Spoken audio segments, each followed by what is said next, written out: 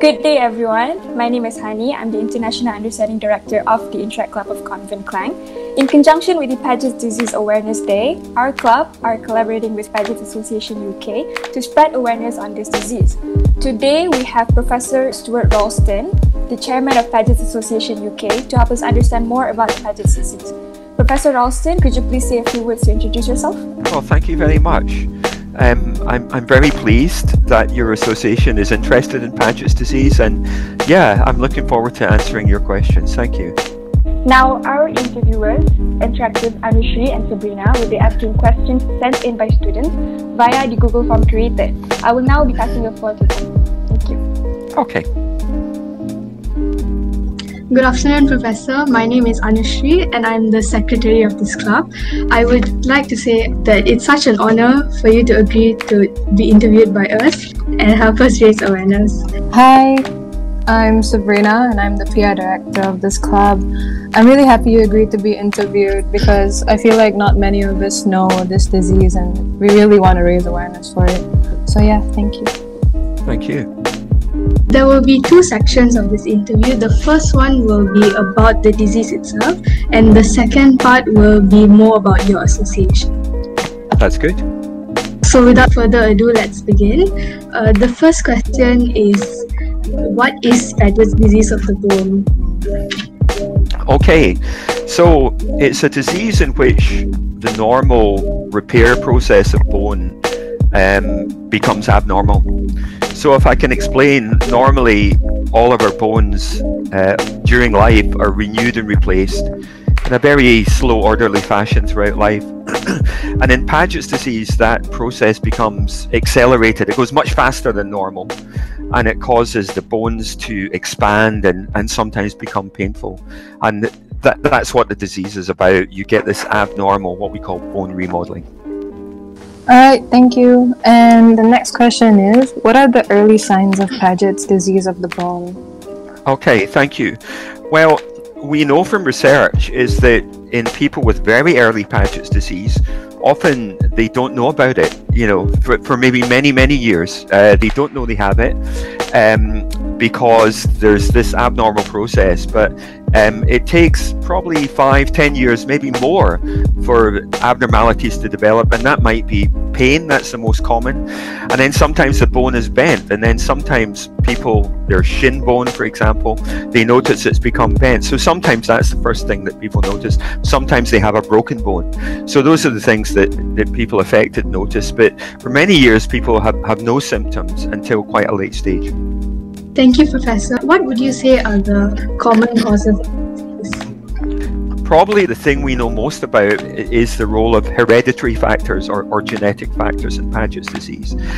And that is quite clear that is very important. And sometimes Paget's disease will run in families. It can be passed from mother to son or father to daughter. And we know many gene variants that cause that to happen. We know the environment also influences Paget's disease, but we're not exactly sure which environmental factors. There has been a thought that in the past, when things like vitamin D deficiency were common in rickets, that might make Paget's disease be more prevalent. Maybe changes in diet, maybe changes in exercise. But I suppose the thing that we're very sure about is the role of genetics, and there's a lot of research going on to what environmental influences can also determine when the disease occurs. With that being said, how does the disease affect the bone? So I mentioned that in Paget's there's an abnormality of the repair process. So in the bone there are cells called osteoclasts, which are responsible for removing bone. And so the job of osteoclasts is go into bone and remove areas of damaged bone, and then they go away, and then that's replaced by what's called bone forming cells called osteoblasts. And in Paget's disease, what seems to happen is the osteoclasts, that's the removing cells, you know, so that they are increased in number and they go crazy basically, and they start resorbing too much bone, and as a result there's also too much bone formation going on, and that's what causes the bones to weaken and become damaged. It's because this repair process is abnormal and it's not happening normally. Thank you. How is Paget's disease usually diagnosed? A couple of ways.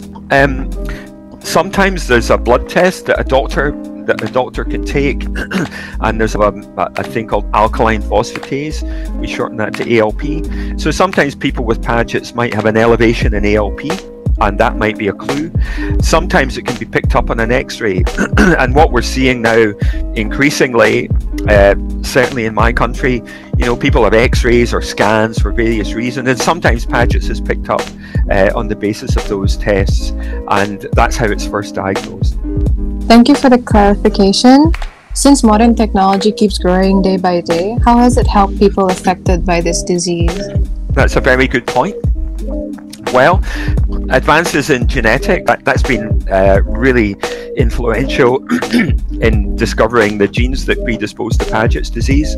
Also, we have in medical imaging techniques, one of these is called a bone scan, or radionuclide bone scan. That's a very sensitive way of picking up the disease. So those two things can help us diagnose the disease and find out if there are genetic factors underlying.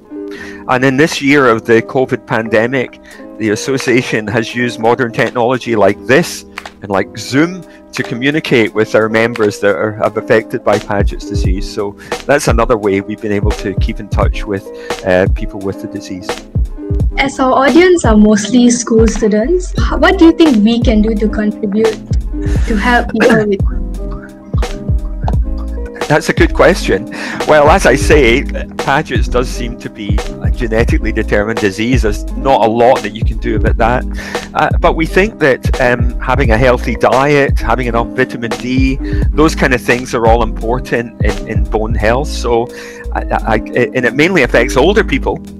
Paget's disease mainly affects people above the age of 50.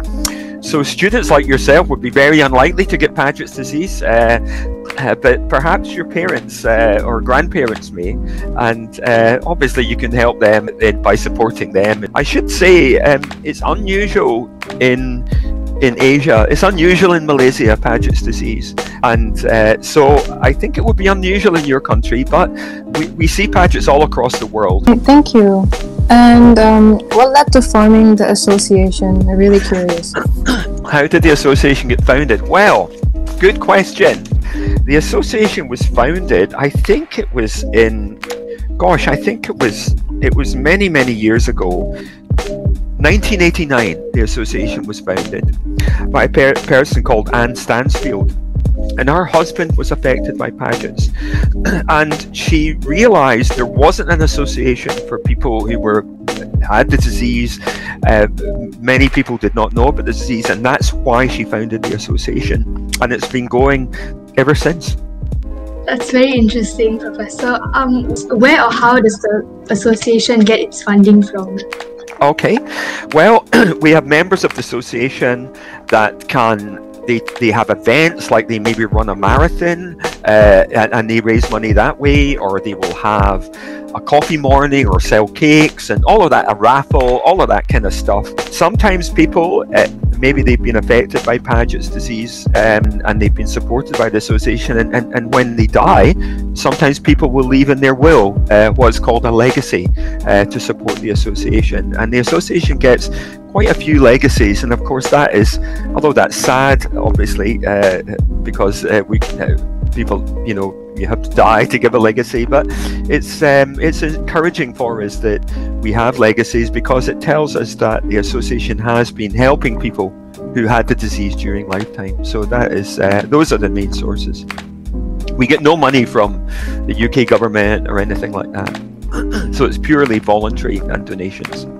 But what services does the association provide for people with the Paget's disease? Thank you. Well, we do quite a lot. There's what's called a helpline, where patients affected or carers can phone up to speak to our specialist nurse, Diana Wilkinson, and if they're not sure what the disease is, they can speak to her. Sometimes inquiries come on to me, and I can answer some questions, or to other doctors that are involved with the Paget's Association. The other thing we do is that we organise meetings for people that are affected and their carers, to tell them more about the disease. throughout the year, and also we support research into Paget's disease actually as well. So the association gives out research grants, and the aim of those research grants is to find out more about what causes the disease, hopefully develop new treatments and help things in that way. So it helps people with Paget's and their relatives in a large number of ways. What made you personally join the association? Okay, well, for a long time, in my professional job, I'm a rheumatologist, and I see people with bone disease and joint disease. And when I was training, I saw a lot of people with Paget's disease, and not much was known about it then, very little about genetics, and it interested me greatly, and I started to research in genetics, and I've done clinical trials and different forms of treatment. So I've been involved with Paget's disease as a doctor and as a researcher for many years, and I think it's about 3 years ago now, the previous chairman of the Paget's Association, he decided he wanted to retire, and they were looking for someone to take over, and they asked me to apply, and I did. And so I've been chairman of the Paget's Association. I think it's for the past 2 years, or maybe a little bit over 2 years, and yeah, it's been fantastic. I really enjoy working with the association and trying to publicize, raise awareness of the disease. Can I ask how hard it got because of the COVID virus and how different it became? Yeah, it's been very difficult for us, not just with Paget's disease, but with all patients with rheumatology. That's my specialty. It's been difficult seeing patients because they're scared to come to the hospital. But I think we have procedures in place whereby patients can come up to the hospital, and we obviously are wearing our masks, which I have here when I'm at work. I'll have my mask on. And so patients can be reassured that it's going to be safe for them, and we can still deliver treatment, and of course we can still do a lot online, which has really been an important thing for us. We can phone up patients, check how they're doing, all of this kind of stuff, and so we're hoping it's going to be better this year, but I think it's going to be until the middle of the year. Can I ask, how has it affected you in Malaysia, the COVID pandemic? Well, I mean, like, it was kind of decreasing last year. I mean, like, ending last year, but then now it kind of spiked up again. So I guess we're just hoping for the best and the vaccines. But yeah. Oh, okay. That's very interesting. Well, hopefully the whole world will be better. All right. That's all for the questions. Thank you, Professor, for answering them. And it was just really fun. I mean, it was really nice. Thank you. Yeah. Well, I'm very impressed that your association has picked this up. I can't wait to see your Instagram page. It's been so nice talking to you all today. It really has. Thank you. And now I'll pass the floor back to Hani, our MC. Thank you, Anushri and Sabrina. I think that's all for today. On behalf of IC Convent, I'd like to express my deepest gratitude to Professor Ralston for your time and contribution to this project. Professor, would you like to say a few words before we end the meeting? Well, I'm going to say goodbye in Malaysian, which I think is Jumpa lagi, and thank you for your interest. Yes. Yes, jumpa lagi. Jumpa lagi. Right, jumpa lagi. Thank you, Professor. Jumpa lagi. Right, thank you. Thank you, Professor. Bye-bye. Thank Okay, you. bye-bye. Okay, bye-bye. Thank you.